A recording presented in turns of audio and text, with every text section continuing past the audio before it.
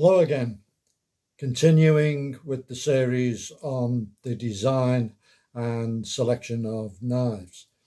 And we previously reviewed a book about the Bowie knife, which mainly concentrated on the history of James Bowie, his associates, and how the knife was developed back in the day. What we're going to look at today is a book about the actual design and the manufacture and the use of the Bowie knife. And it's this book, Bowies, Big Knives and the Best Battle Blades by Bill Bagwell. It's actually a collection of articles he wrote for Soldier Fortune magazine under the title Battle Blades, edited together with a couple of introductions. And Bill is mainly known for being a knife maker, a custom knife maker, and he specializes in Bowies.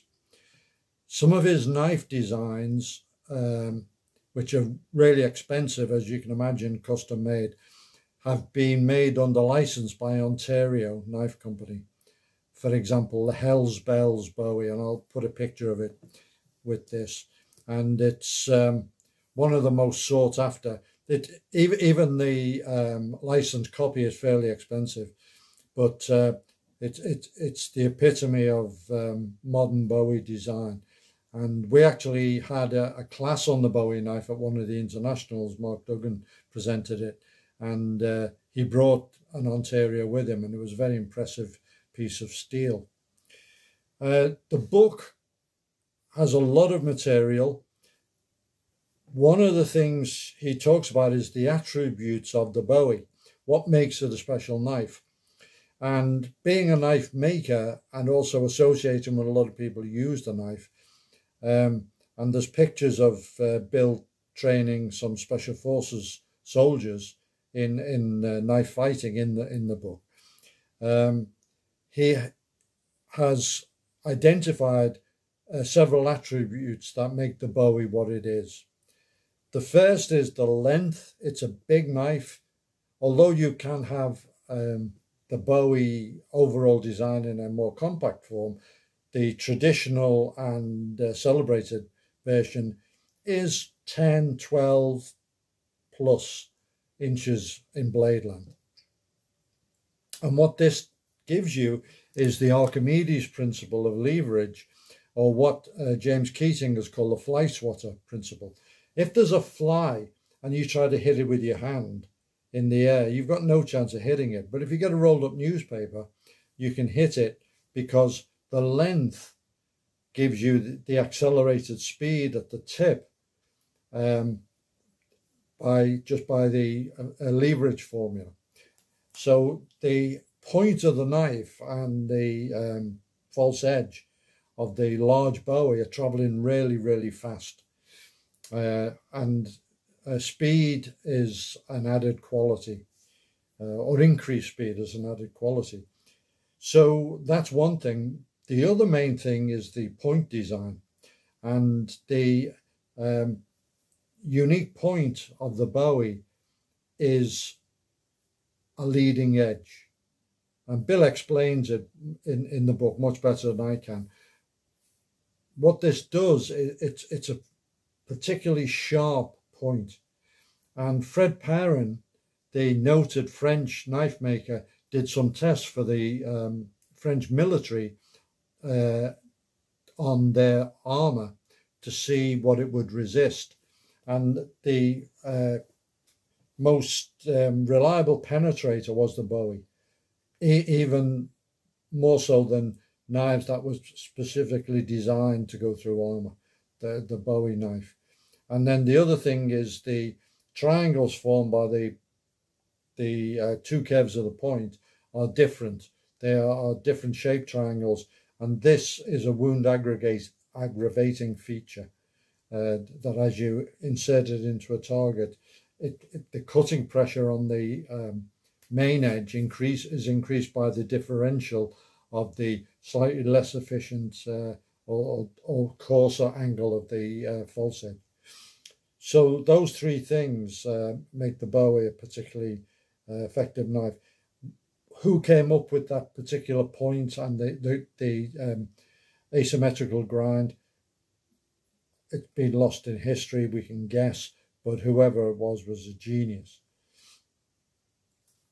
To research the material, he goes to New Orleans. There's pictures taken in New Orleans where there were schools of knife fighting. I mentioned in the Bowie book about the dueling and so on, and there were places there where you could learn. And there was one area of oaks which where duels were held, and there was sometimes 4 duels a day for several years. So it was an amazing time, absolutely. One of his main sources of information on the way the bow is used was James Keating. James Keating is a very, very celebrated knife instructor. I had some communication with him back in the day, and I always found him very, very pleasant to deal with and highly knowledgeable. And I think his name will come up in some more when we talk about books on knife training. Another section of the book, or another chapter, is about another massive knife from this one from World War II, the V44, usually made by Case, sometimes known as the Carlson Raider. And I've got a special affection for this knife because I had one many, many years ago in the 60s. A friend of mine who was of Chinese descent, we were both madly interested in the martial arts, and his father had this Case knife, and he ended up giving it to me.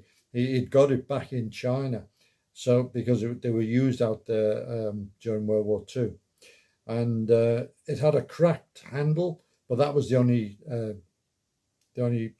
deficit on it. I didn't know what it was. I just knew it was a big knife, and we used to use it for demonstrations of knife defense because it was a big, very visual knife. You could see, you know, that it was a knife to be reckoned with. And I don't know what happened to it.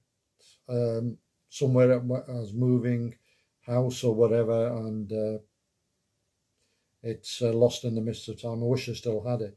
But it was a really interesting knife. Bill Bagwell really rates it. Other chapters include the mechanics of cutting, the best strokes and so on. And so there's really a lot of information in the book. And I got a lot out of it, particularly on the Bowie. And it's anybody who's interested in that section of knife history will find this book invaluable.